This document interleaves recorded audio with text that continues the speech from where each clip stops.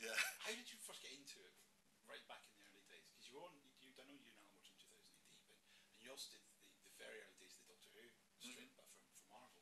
How did you get involved right at the start? Well, I mean, as long as I can remember, I wanted to do comic books. I mean, I remember getting my first Superman comic when I was maybe 7, and very shortly after that, I'd start to, draw my own comics. I thought they were drawn the same size as they appeared in print, so that's why I now wear glasses, because I draw them all really small. My dad used to work in town planning, so they used to have loads of plans that once they'd been passed through the council were going to be chucked out. So he used to bring home big stacks of these cut-up plans that I could draw on the back of. So there was always plenty of paper and everything. My dad used to draw plans himself, so there were always pencils, pens, ink, drawing boards, angle poised lights in the house. So it always just seemed a natural thing to do. So I used to make up my own characters when I was a kid. In fact, Night Owl was a character I made up when I was a kid. And it's wonderful that, he's come all that way. So he's probably my favourite Watchmen character. But then I did stuff for fanzines, and then I did stuff for underground comics, and then I worked very close to IPC, who were the biggest publishers of comics at that time.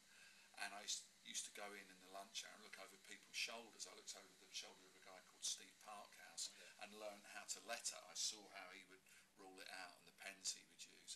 And then I started doing balloon lettering, which was great because I'd get pages of artwork every week and I'd have hours to study them while I was lettering them.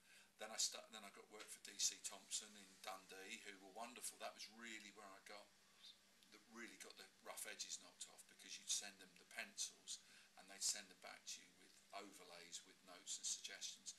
Not artsy-fartsy suggestions, practical storytelling suggestions. So that was really my education.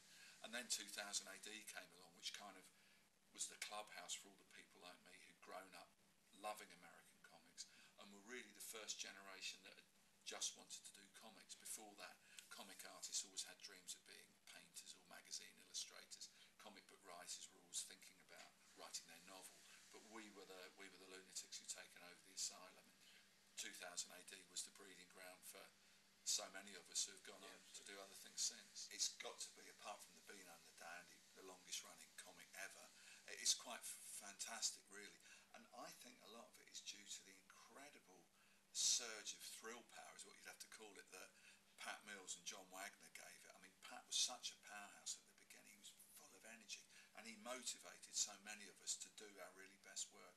And I think there's always also been that feeling with 2000 AD where, it's kind of friendly competition. You're on some kind of team, and you want to play as well as your teammates are playing. You don't want to let them down.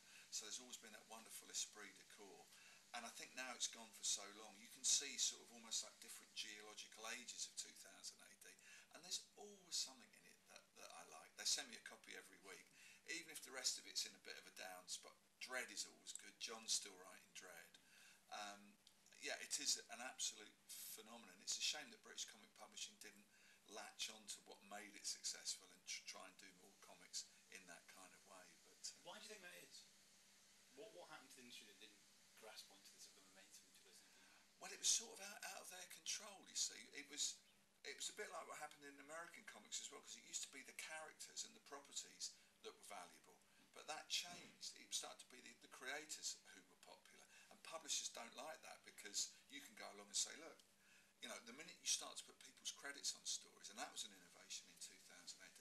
And Kevin O'Neill, who was the art editor at the time, who's later gone on to do wonderful stuff, League of Extraordinary Gentlemen, he was instrumental in that. And the minute that people can write in and say, I really like Mick McMahon's artwork, or I really like Brian Bolland, you can go to the publisher and say, I want a better deal, or I'm going to go across the street because they phoned me up from America, So I think that it was out of the publisher's control to an extent, and I don't think they ever understood 2000 AD. It was a huge hit, but I don't think the board at Fleetway IPC ever quite knew why. And when they brought out a comic called Heroes, which was supposed to be a companion to 2000 AD, they thought, we can't call it Heroes, which would have been a fantastic title. They called it Tornado. They said, let's have another comic named after a jet plane or a racing car. It's just so backward looking. You have this great legacy of work you've done over three decades or so. What's the one thing, if you had to pick anything to be days out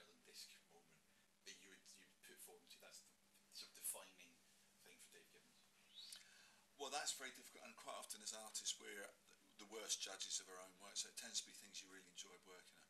Obviously Watchmen was and has been, I think, the defining moment. I mean, I've, in a morbid way, I've joked that in the far distant future when my obituary's written, the word Watchmen is going to be in the first 3 lines, arguably the first line.